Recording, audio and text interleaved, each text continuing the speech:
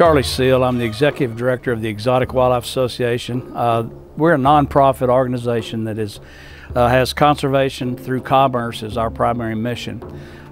We represent most of the breeders and game ranchers across we're an international association across the entire continent, made up probably of 5,000 members.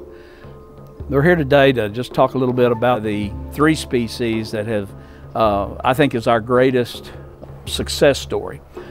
These animals are on the brink of extinction, and some have already gone extinct in their native land of Northwest Africa, and I'll talk particularly about the Scimitar-Horned Oryx.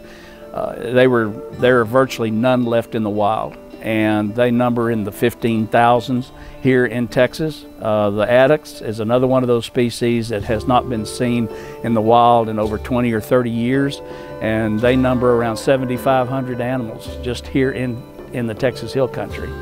The Dama Gazelle is a very delicate gazelle that there were fewer than 80 of them back 15, 20 years ago, and our last census shows close to 2,000 of those animals. I'm Jimmy Gregory. I'm with the Austin Savannah in Austin, Texas, and I have an opportunity to spend a little time talking to you today about the conservation efforts that we at EWA are very proud of having the opportunity to do, to maybe help save some species. We've worked very hard over the years to do conservation-minded things to help save species, and as a private rancher, it gives us an opportunity to speak to a group of folks that we normally don't get to talk to. And having the opportunity to save some species, as we have done in the past with what some people refer to as the three amigos, the Scimitar-Horned Oryx from Chad, the Dama Gazelle from Africa, and then also the Addax from Central Africa and the Sahara Desert. The Scimitar-Horned Oryx is one of the species that we're most proud of. It grew from a group as few as 175 and have grown that now to over 15,000 of those that are alive and available for more propagation, for us to be able to trade with zoos, to be able to put them in places where they don't have places to raise the animals, and also to see those animals not go extinct. That's the exciting part about the conservation work that we've been able to do.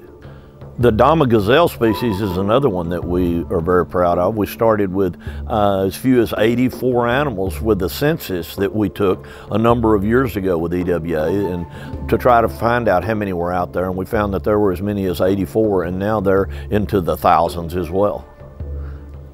The Addax is another species that we're very proud of, that started with the census that we took a few years ago as few as 175, and now up to 5,000. So that's just another example of how you can take with the private ranches and with private ownership and turn these into animals that we don't have to worry about going extinct. Several years back, along about 2007 to 2010, the United States Fish and Wildlife Service gave an exemption from the Endangered Species Act to those three species that we've been talking about, the Scimitar-Horned Oryx, the Addax, and the Dama Gazelle. When they gave that exemption from the requirements of the ESA, that just virtually exploded the populations, because the ranchers were able to freely trade, buy, and sell each of these animals. Animal rights groups filed lawsuits against the Exotic Wildlife Association and against the U.S. Fish and Wildlife Service to stop those exemptions. And once these exemptions we lost that lawsuit. Once the exemptions were stopped, people virtually got rid of every animal they had. They were selling these animals for pennies on the dollar, and we estimate that within a couple of year period that the numbers of those animals were cut almost 50%. We went back to the Congress in 2013, and through the U.S. Congress was able to get a permanent exemption from the ESA on those three species.